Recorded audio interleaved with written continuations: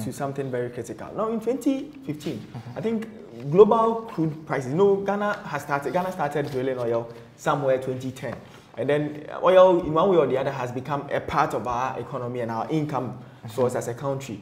So part of the reasons that the erstwhile NDC administration stated was the depreciation in the prices of crude on the global market. Today, as I speak to you, so you cannot also say that globally there wasn't any economic challenges. Today, right now, as I speak to you, the prices of fuel have gone up globally.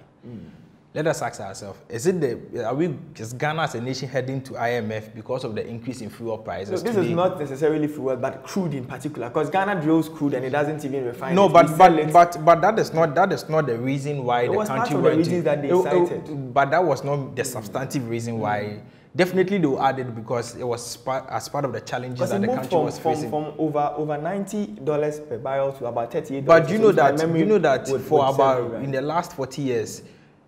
Currently is the time that world crude prices has really shot up. Interesting. Because currently the world is in limbo, let me put it that way, because food prices have even gone up. Yesterday I was watching a documentary on the BBC where even the World Health Organization is not even able to provide food for the people of Chad.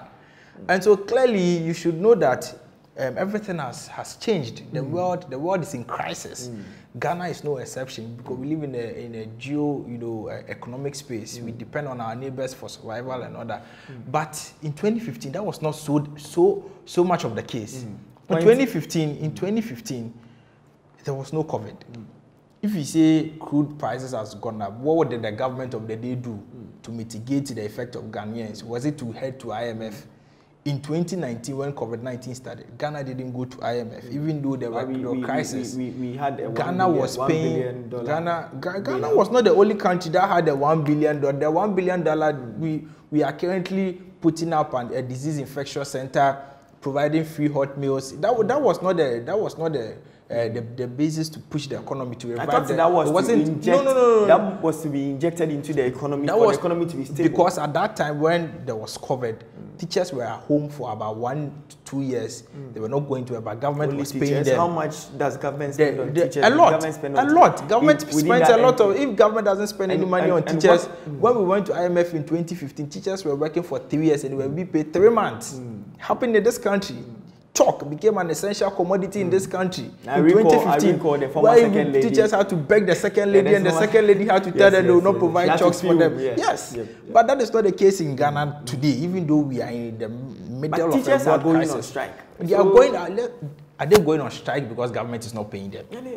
They are going on strike because they want increment in their allowance. It is monetary standard of living. If you have to understand the microeconomy of every country, you know, when standard of living becomes burdensome, people's salary ought to be improved. But you don't demand an increase in salary when the country is in crisis. That is unpatriotic for any individual to do, to demand for in the middle of a crisis. Even when they are in distress. Because in 2015, where we were in no crisis, when the country had the world was not, hit by any pandemic, we were able to. Teachers were not even able to get their monthly salaries. But today we have a president who has taken a bold decision to ensure that teachers should receive their salaries.